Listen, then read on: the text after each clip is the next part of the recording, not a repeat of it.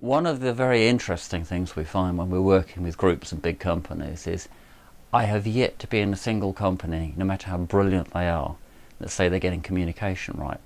Every single group comes away from pretty much every workshop going, the problem's communication.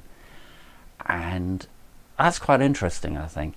It either means that you can't get it right, or nobody's getting it right, or perhaps more realistically, no matter how well you do it, people always want more. And I think that's the truth of the matter.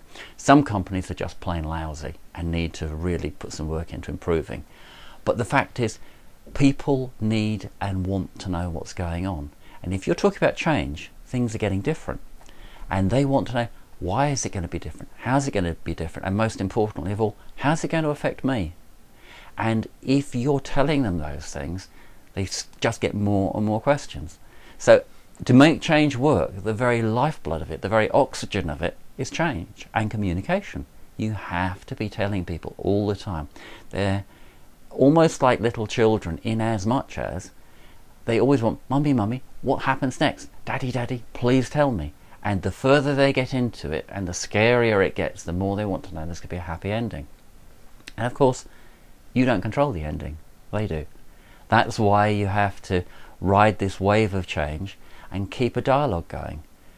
The other big thing about communication that worries me and concerns me is there's a lot of people paying a lot of money for corporate videos and big communication experts and PR and all the rest of it, and they have magazines and all the rest of it.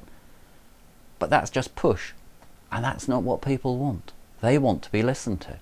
They want forums where you can gather what they know and use it and respond to it. And the problem is, when I think about the times when I've had to do this, you have to stand up in front of this group of people and you spout a corporate message and you go, any questions? No one says anything. It's about listening.